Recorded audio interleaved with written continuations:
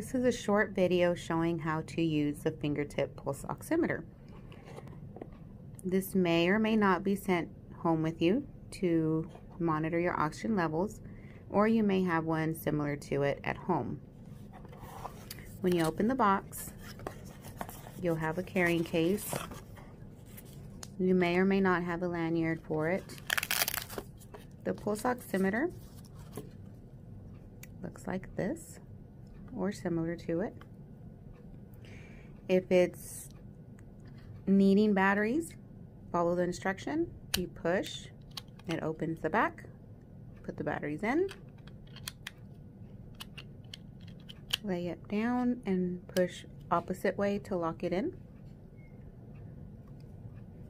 This one has a power button. Click it. It says finger out. Not all of them say that, but this one does.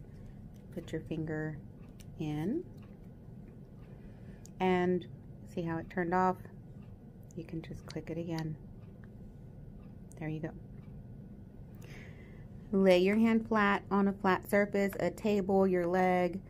Any movement delays the reading as well as may prevent from reading. So we recommend to lay it flat. The less movement, the better. And see, it takes a little bit. And as you can see,